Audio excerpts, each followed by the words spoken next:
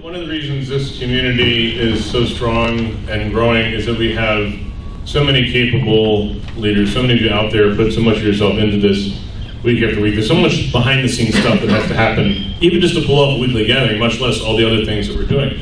Our main speaker today, or presenter of our main talk, is one of our key leaders. He's a member of our board of directors. He's the head of the finance team, and just on top of that, a wonderful human being. Let's give a warm welcome to Eric Anderson.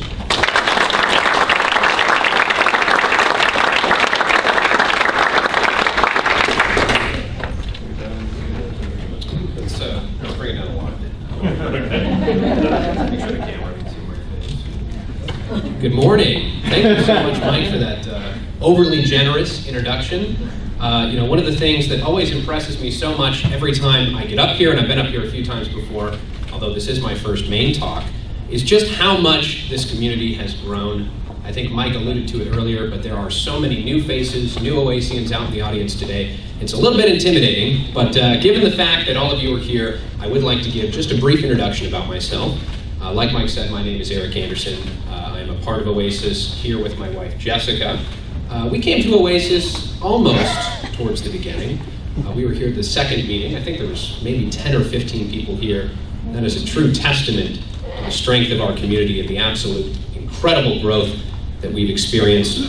I think we've had the great privilege of having a number of talks kind of similar to this before, and they usually go along the lines of my journey to free thought, right? We've all heard that.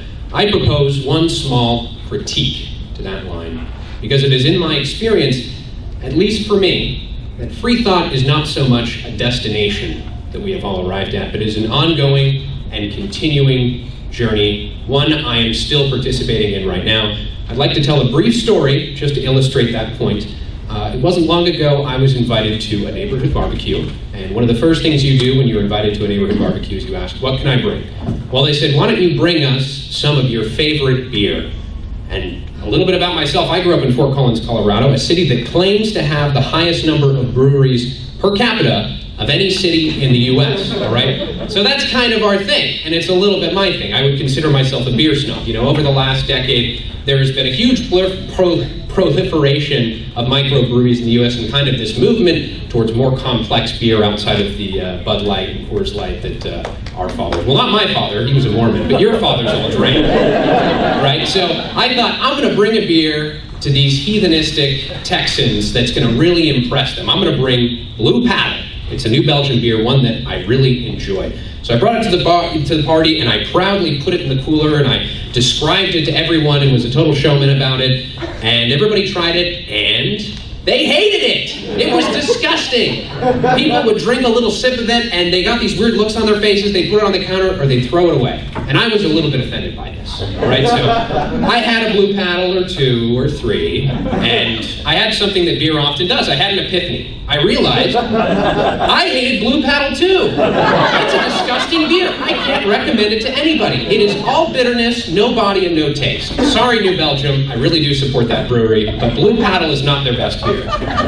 And I realized that my ongoing journey to free thought was not yet complete. The only reason I had drank Blue Paddle over all those years was to complete the image I like to see myself, not because I actually liked the beer. This is a little bit of a funny example, but I think there are those of you out there, all of us, myself included, that still have our blue paddles that we're facing, our little biases that are maybe standing in the way of completing our journey to free thought. So this talk about my ongoing journey to free thought is really chapter 1.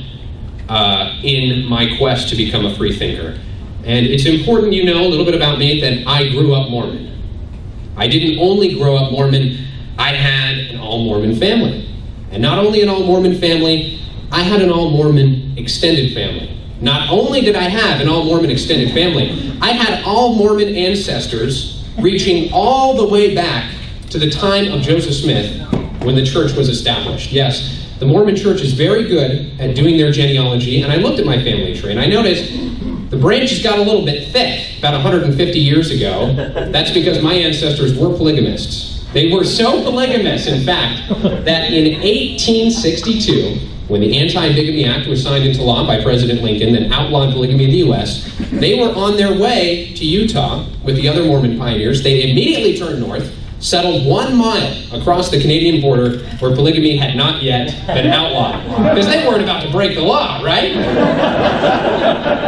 But, you know, when I was doing this research, I was also curious, is there any other Anderson, or in this case, Smith, because it was on my mother's side, who has ever questioned the Mormon faith before? I couldn't find anyone, but eventually I did find someone. Sylvester Smith, born in 1806, he was an inaugural president of the Quorum of the 70, which is the leadership body of the Mormon Church, my great-great-great-great-grandfather. He was known for his colorful confrontations with Joseph Smith, who is the founder and first president of the Mormon Church, so much so that at one point he threatened to kill Joseph Smith's dog if he did not get his way. Now, I wasn't able to find out what the confrontation was about. I cannot condone animal abuse, and I cannot condone, even if it's Joseph Smith's dog, I can't condone it. But this is my ancestor. In fact, there's only one time in Mormon Church history that a prophet has ever been investigated by a council of leadership church, and that was in 1834 by my ancestor, Sylvester Smith. All Mormons who go through the required Mormon seminary are still to this day shown a video characterizing the many insubordinations of Sylvester Smith. So that's my ancestor.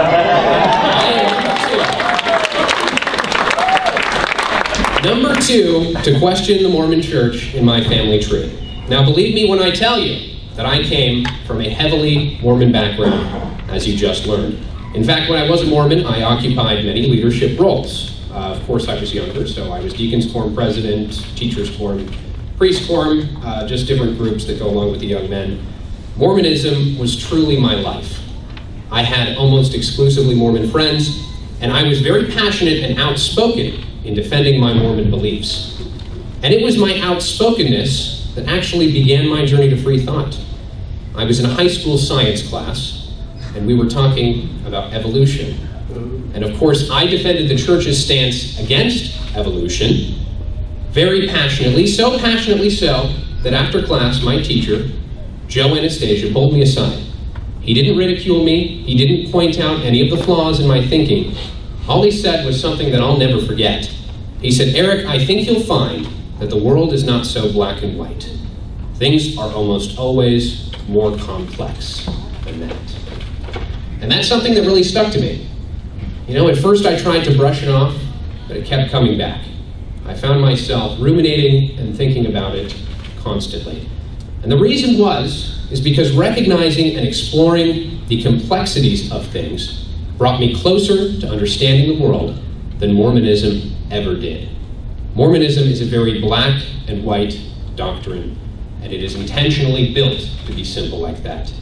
And allowing my natural inquisitiveness to think about the complexities of issues is what was so contagious about that idea.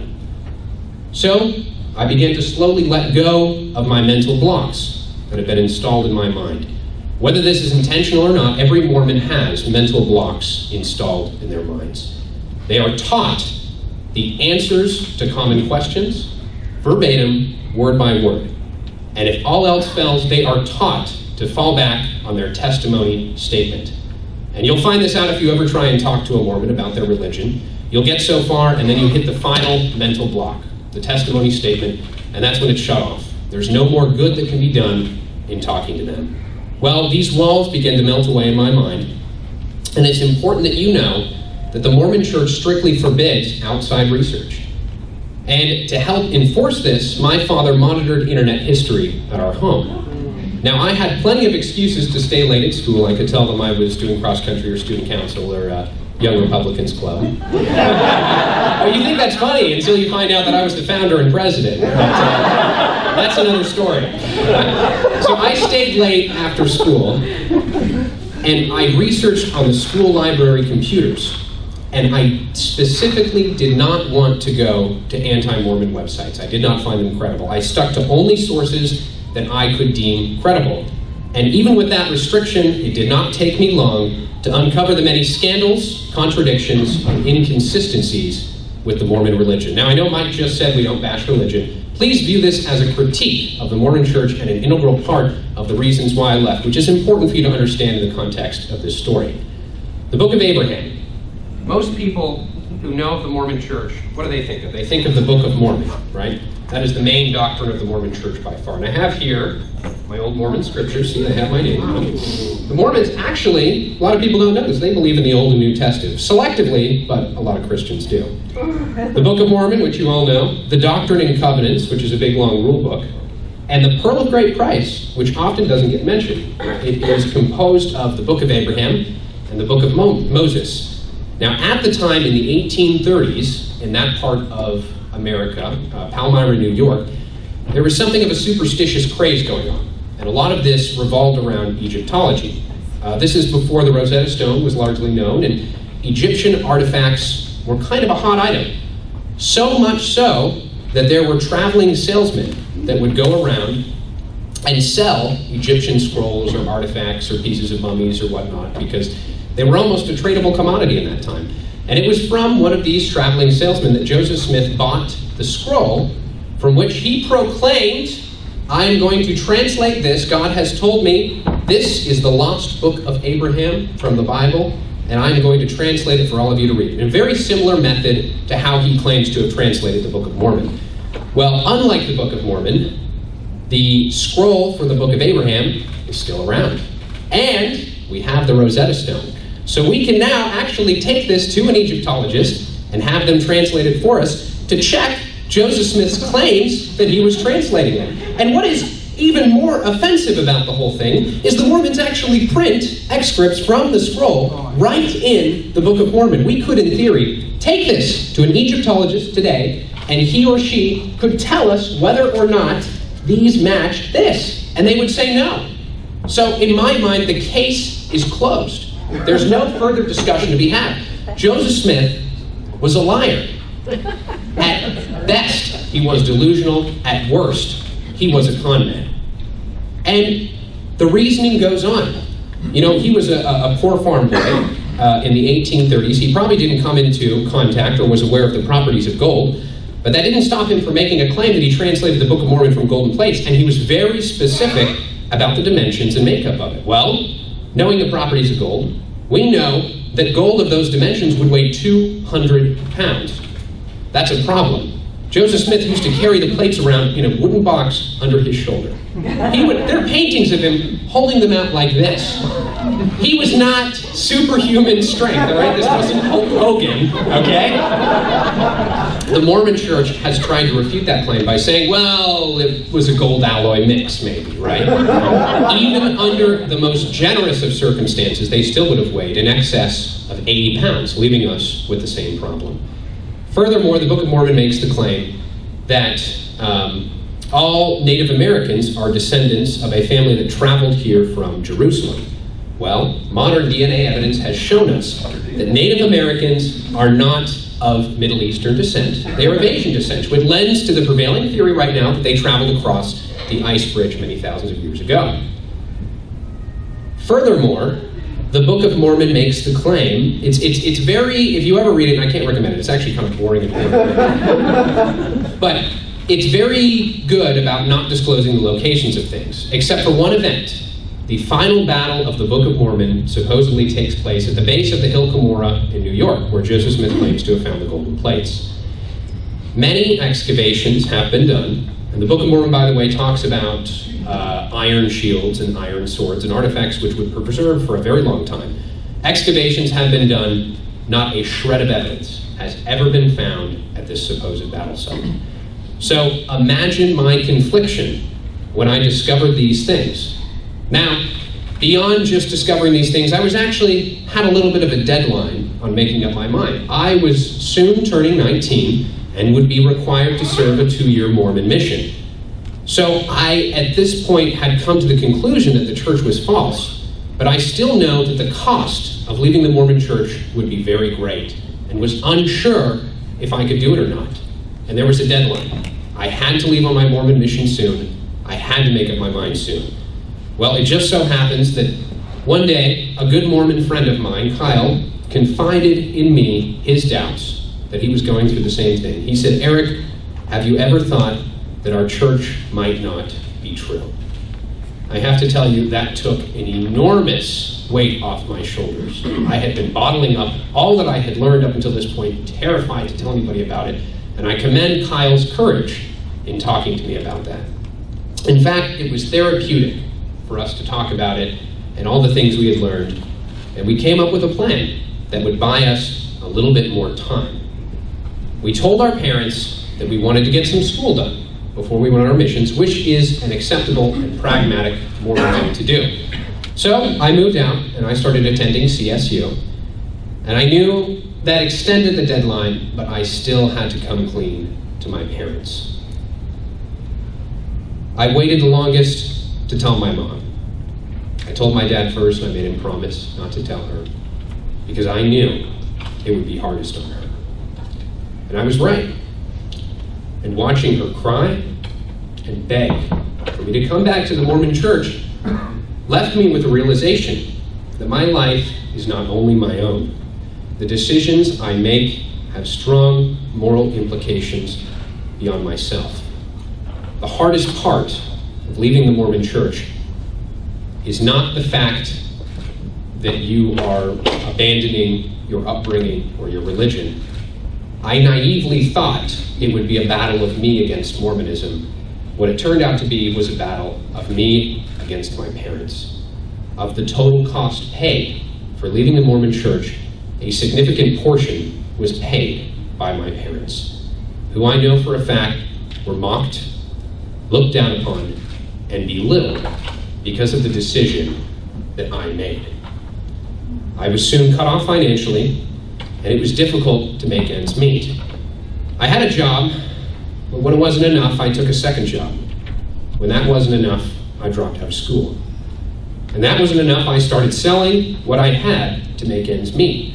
Now, I worked in sales. Both my jobs were in sales jobs. My first one was in buying and selling used electronic equipment for an e-recycler. My second job was selling newspapers over as a telemarketer. For all the kids in the audience, newspapers are like an offline version of the internet. In the blizzard of 2006, it got bad. All of my shipments at my primary job were snowed in and subsequently delayed. I would have to go without a paycheck for 3 months. It got so bad, at one point all I had left was my guitar and a handful of change. I sold the guitar to pay rent. I counted out the handful of change and budgeted for myself 2 packages of ramen a day. In the morning I'd wake up early, make my first packet of ramen. I'd long ago sold my car, so I'd take the bus to my first job.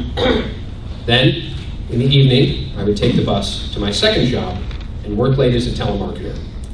When I finally got off, it was so late that the buses weren't running. So I would walk from downtown to my home. It took about over an hour each night, regardless of the time of year, or the weather, or whether it was raining or snowing. And it was on one of these nights, while I was walking home, I walked the final corner around where I could see my house in the distance, and I could see that Kyle was waiting for me. He'd been there as my support structure, but I had been so focused on working and keeping myself fed, I had left Kyle to fight his own battles. He told me he couldn't do it anymore. His mom was very sick. He was convinced that the stress he was putting on her was killing her. He had made up his mind, and he was going back. Cut off from my family, I was friendless, and I was godless. I was alone in a way that I have never been before. In the past, I'd always relied on God, but as a new atheist, I no longer had that crutch. And I came to the realization that a transition to reason requires a transition to emotional and mental self-reliance. It was hard, but in the end, things gradually improved. My sales commissions picked up, I re-enlisted at CSU, I even had enough money to buy a car, and most importantly, I made friends. One challenge was adjusting to my post-Mormon, or rather finding my post-Mormon self. The Mormon Church had so many rules, I feel it occupied or prevented the development of my personality. I had to learn how to swear, which is an underappreciated art. If you swear too much, you sound like you're uneducated. If you swear too little, you sound like you're childish. But if you swear just right, at exactly the right times, you can embellish any fucking point. Sorry, kids. Also, I had to catch up on rated R movies. Not a lot of people know this, but Mormons are not allowed to watch rated R movies. There were so many movies, I was trying to make friends, and then I would say, oh, have you seen The Matrix? Have you seen this? I have to go, no, I haven't seen that yet. So I spent a good 2 years with a Netflix subscription, catching up on every major rated R movie that I hadn't seen. And in the end, I decided I should have my first drink. It was a whiskey sour. I remember one of my friends came over and made it for me. I specially requested, called him on the phone and said, I think I want a drink. I'm ready. So he came over and he made me a whiskey sour, and I was having second thoughts. And I lied to him. I said, I've got to go to the bathroom. Took the drink with me, I went up to my room, and I sat it on the nightside table, and I just stared at it. And I thought about all the things I've been taught my whole life about alcohol. And drinking alcohol, you were giving your body and your mind over to the devil. And I did not know what was going to happen when I drank it. I eventually did drink it, and I have since enjoyed alcohol responsibly. I even tried a cigar at one point, but I do not recommend that. I felt pretty cool smoking that cigar, but I didn't feel very cool the next 2 hours throwing up. So I got over that. Another thing I really enjoy, and I've discovered about myself, is I love coffee. Mormons are not allowed to drink caffeine, so I definitely had to pace myself in the beginning to build up the tolerance to it. And the first few coffee drinks I ever had were more cream and sugar than coffee, but I've gotten to the point now where I really love and enjoy black coffee. And then most importantly, I had to learn to fill the time on Sunday. Mormons have 3-hour church. Plus, depending on your calling, you usually have another hour's a day. That's 4 hours of church. And then you're forbidden or prohibited from doing anything else but personal study for the rest of the day. I had never had a Sunday off in my entire life. It was great. Now, my weekends are twice as long, and I still haven't completely acclimated to it. They still feel like they're longer than they should be, but I'm sure at some point I'll get over that. Most importantly, I've begun to make inroads in redeveloping my relationship with my family. There will always be an unspoken distance between us, but it's important that we focus on what we have in common rather than our differences. Ultimately, I try and make decisions through reason. And remember that the world is not so black and white. Things are almost always more complex than that. Thank you.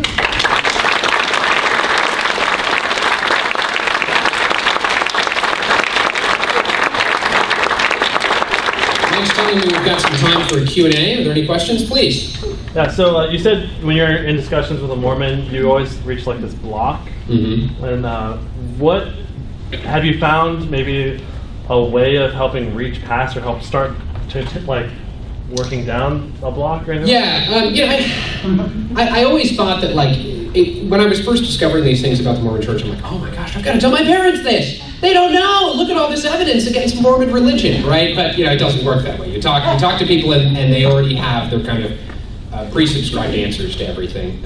I have not successfully gotten around the block. I think the closest I've ever come is asking the hypothetical question, is there an amount of evidence that would convince you the Mormon Church is false? Because at least then they have to admit that there's not, and the discussion's over.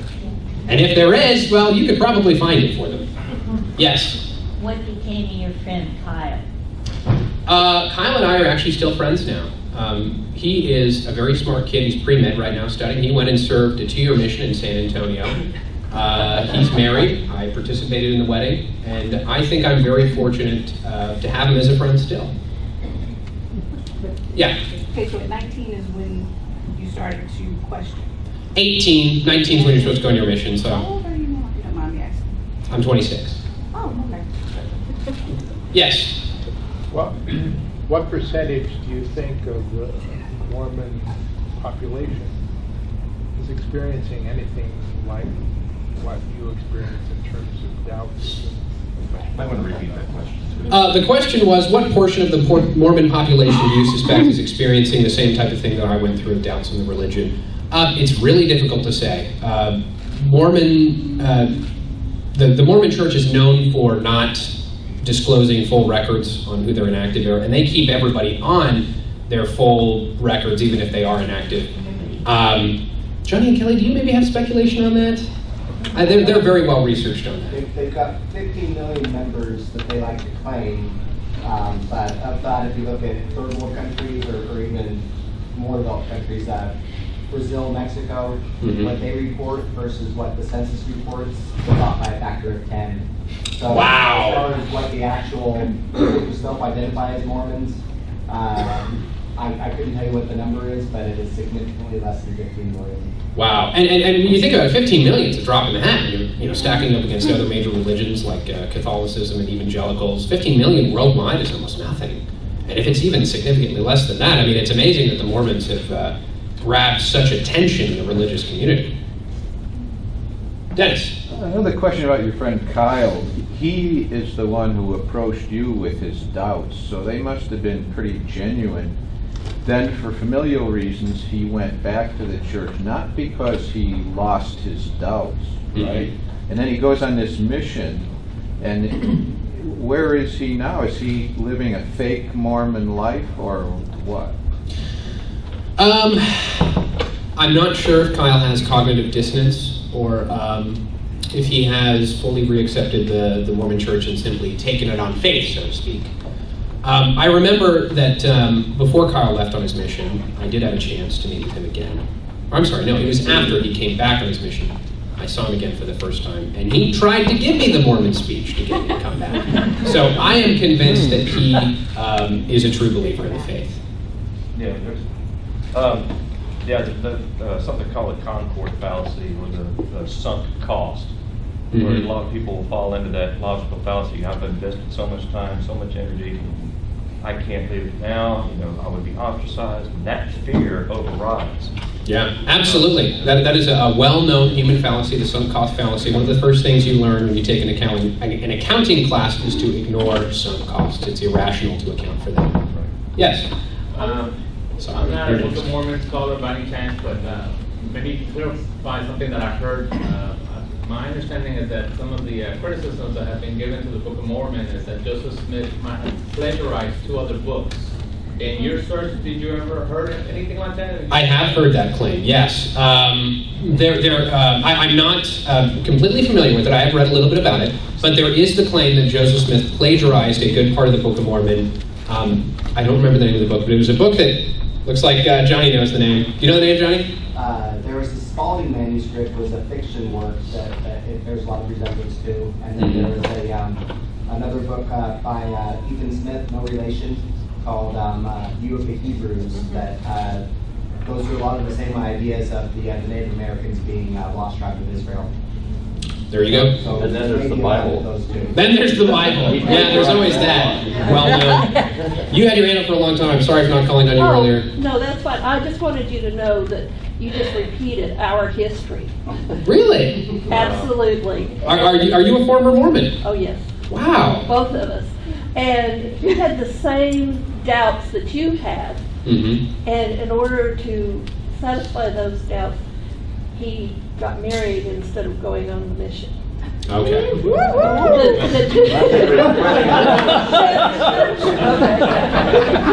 3 years of wedded bliss, 48 years of marriage. But the other point that I wanted to kind of bring out is, and I agree with 100% of what you said, the research and everything. The 2 things that are really good in the Mormon Church that a lot of people can take a page out of the book is the family relationships are just, and we had to go through that same family thing with his folks. My folks were a whole different story, but and the welfare system. If the U.S. government would take a look at the Mormon welfare system and do something similar, we'd be in a lot better shape.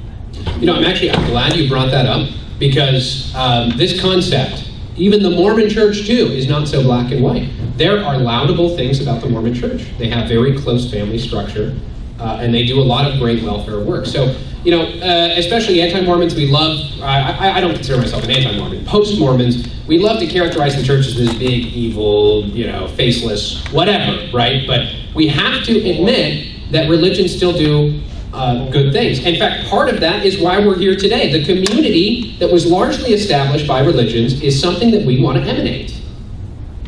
And, well, whatever. All right, one more question. Who had their hand up the longest? It was you? All right, you. So, you talked about your journey of free thought, and I'm curious how you got from being a Mormon to now being an atheist. There's a lot of stops you could have stopped on before that.